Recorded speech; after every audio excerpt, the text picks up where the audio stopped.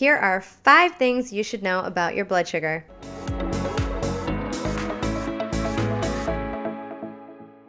Hi, I'm Dani Hamilton. Welcome to my channel. I am a nutritional therapist and blood sugar specialist. And here are the 5 things I want you to know about your blood sugar. Number 1.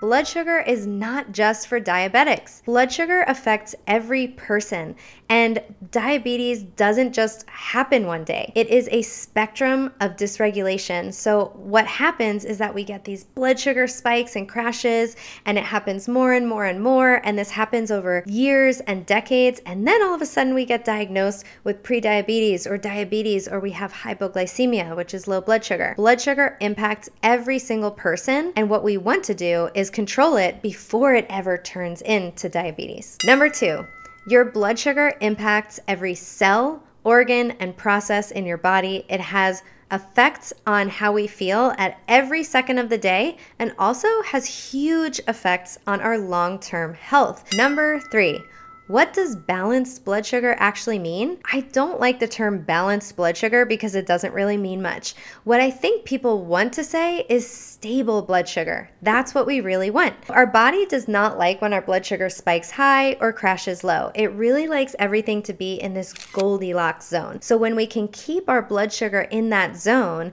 in these nice rolling hills instead of these big giant mountain peaks and valleys, that's what our stable or balanced blood sugar really means. When our blood sugar is stable, we can feel energized, we have stable moods, our brain feels clear, we feel great, we can sleep well, we have balanced hormones. But then once we start to get those out of balance blood sugars, that's where we start to see all those symptoms come in. We can feel shaky and dizzy and hangry and anxious and have hormone issues, sleep issues, skin issues, mood issues, and so much more. Number 4, which foods spike blood sugar the most? This would have to be the category of carbohydrates. So carbohydrates are things like fruits, even vegetables, but the ones that are above ground, like lettuce and peppers, those don't spike our blood sugar at all because they're mostly fiber. But the starchy vegetables, things like sweet potatoes, rutabaga, beets,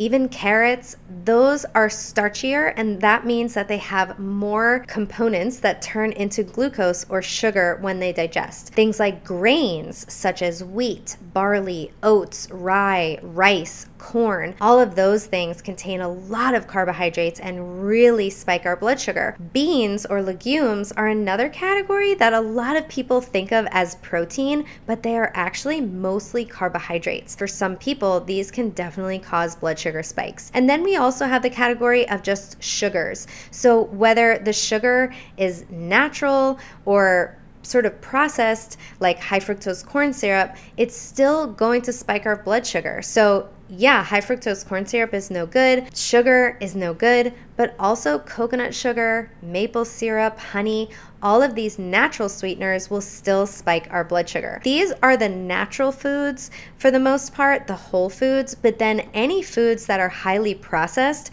those are gonna spike our blood sugar big time. And if you have a whole food versus a processed form of that food, the processed form will always spike your blood sugar higher and faster. So let's take an example, a potato versus a potato chip.